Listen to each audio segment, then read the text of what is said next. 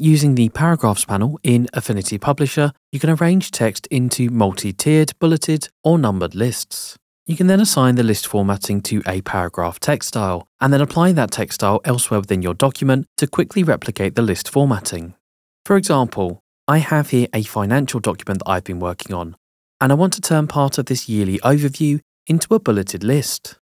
I'll start by selecting the Text Frame tool from my Tools panel and selecting the text I want to make into a list. To arrange this text into a simple bullet point list, I could use the preset Bulleted List option found on the Context toolbar. Selecting this option will create a bullet point at the start of each paragraph. Instead of using one of the preset list options, I could instead create a list using the options found on the Paragraph panel. In doing so, I'll have access to more options, giving me a greater level of control over the list formatting. So I'll navigate to the Paragraph panel and scroll down to the Bullets and Numbering section. I'll then select an option from the Type drop-down. The Type drop-down menu contains options for lists that utilize bullet points, numbers, Roman numerals, and letters. For this example, I'll select the Bullet option. This will arrange my text into a bullet-pointed list similar to the preset option. However, in this document, I want my bullet points to be indented and aligned with the first line of text. To create this indent, I'll need to increase both the left indent and the first line indent spacing. I'll increase the left indent spacing to 6.3 mm to match the default tab spacing, and I'll also change the first line indent spacing to 3 mm. With my indent set, I can now choose to change the bullet point shape. I can do this by either selecting a custom glyph from the glyph browser or by selecting the bullet point in the text field and replacing it with one of the preset options. I'll select a square bullet instead of the default round one. Lastly, I can change the color of the bullet by creating and applying a character style. Character styles are a selection of predefined formatting options, such as the text color and the point size. So I'll make sure that I have the bulleted list selected and then navigate down to the Style drop-down found in the Bullets and Numbering section. And I'll then create a new character style by selecting New. I'll call this character style 01 Bullet. Then I'll go down to the Color and Decorations tab and I'll select the Text Fill option. Using the color picker, I'll sample the pink color from the document, and then I'll assign the color to the text fill by single-clicking the color well. With my formatting in place, I'll click OK to create the character text style. The character style will automatically be applied to the selected list, and we can see that the bullet points in our list have been changed from black to pink. In this first example, the bullet point list only uses a single tier or level. If I scroll to the page below, we can see that I have this text here, and I want to separate this text into a multi-tiered list. I'll start by selecting the first 3 paragraphs, and I'll go to the Bullets and Numbering section again within the Paragraph panel, and under the Type drop-down, I'll choose the numbers 1, 2, 3, 4 option. Notice that the level is currently set to 1. This formatting will be for the first level of my list. Before altering the spacing, I'll reduce the tab stop spacing from 6.3 to 5 mm. I'll then adjust the left indent spacing, increasing it to 5 mm, keeping the first line indent spacing at 0 mm. This will ensure that my list remains slightly indented. Scrolling back to the Bullets and Numbering section, I'll go to the Style drop-down and choose to create a new character style, this time for my numbered lists. I'll call the style 02 Number Style. Then I'll go to the Font tab and I'll change the weight from No Change to Semi-Bold. I'll also go to the Color and Decorations tab and again set the color to pink.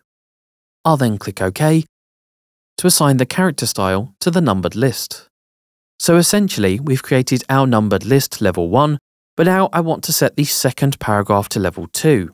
I can do this in one of 2 ways, by either selecting the text and changing the level on the Paragraph panel under the Bullets and Numbering section from 1 to 2, or by carefully inserting my cursor in between the number and the first character and pressing the Tab key. if I press the Tab key once more, it will change from level 2 to level 3. Alternatively, if I hold Shift and then press the Tab key, it will decrease the indentation and level. Additionally, I also want the level 2 to have an increased indent from our level 1 list. So I'll go ahead and increase the level 2 spacing, creating a 5mm indentation between each bullet. I'll then do the same to the paragraph below, adding it to this multi-tiered numbered list. I'll once again position my cursor between the bullet and the first character, and press Tab twice, assigning the paragraph list level to 3. With the basic levels starting to take shape, I can now begin to use the text input field to create custom number references. I can change the text input field to include information from the previous list level. For instance, with my level 2 text selected, I'll change the number type from 1, 2, 3, 4 to 01, 02, 03, 04. Then in the text input section, I'll choose to include level 1's number in the field. So I'll position my cursor in the text input field before the level 2 number. I'll then select the drop-down and choose level 1. I'll then add in a decimal point between the two numbers. Now my overarching level 1 number will be included in the level 2 reference. I'll repeat the process, changing the level 3 type from numbers to letters. I'll then insert the level 1 and level 2 reference before the level 3 reference within the text field, inserting decimal points between each of the level's references. And there we go, we've managed to create some custom list references. Currently, I've made adjustments to the list spacing using the options on the paragraph panel. However, I could instead choose to use the text frame ruler. I'll position my cursor on the level 3 section of this multi-tiered list. I'll then go to the context toolbar and I'll select the text frame ruler. This will bring up the text frame ruler and it will hover above my active text frame. The ruler will allow me to make adjustments to the left indent, the first line indent, and the last line outdent. So I'll take the opportunity to increase the left line indent and the first line indent. Finally, I'll make a small adjustment to the last line outdent. Great, I now have a formatted multi-tiered list that uses 3 clear levels. And I could continue manually assigning list levels to the list as I'm working through the document. However, a more efficient way of working would be to assign the list formatting to a paragraph text style and then simply apply the text styles throughout the document. So I'll select the level 1 text from the multi-tiered list, then go to my text styles panel and choose to create a new paragraph text style. I'll call this new text style 04 Numbered Lists Level 1. As the level 1 text was already selected, when applying a new text style, it will automatically carry over the level 1 formatting that we applied earlier. As a result, I don't need to make any adjustments at the moment to the paragraph style. I'll click OK to create the style. I'll then repeat the process twice more, selecting the level 2 text and choosing to create a new paragraph style.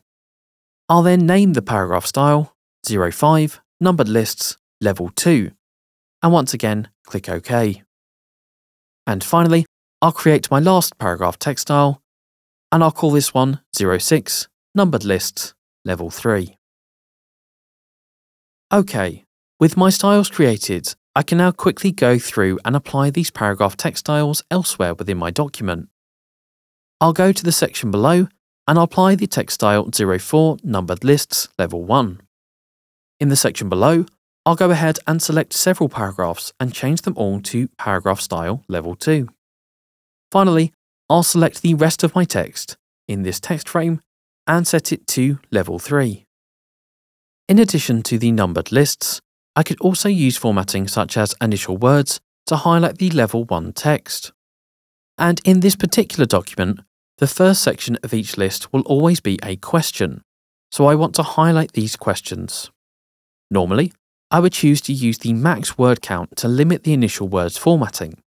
However, in this example, I want to make sure that I include the question in its entirety. So instead, I'll increase the word count to something large, like 30 or 40, and then I'll make sure in the text input box that the end character also includes question marks. Finally, I'll then create another character text style, making the initial words a different color and bold. I'll call this one 07 initial words, and then under the font tab, set the font weight to bold. I'll go to the color tab and assign a dark blue color. I'll then click OK to create the style and apply the character at the same time to my initial words.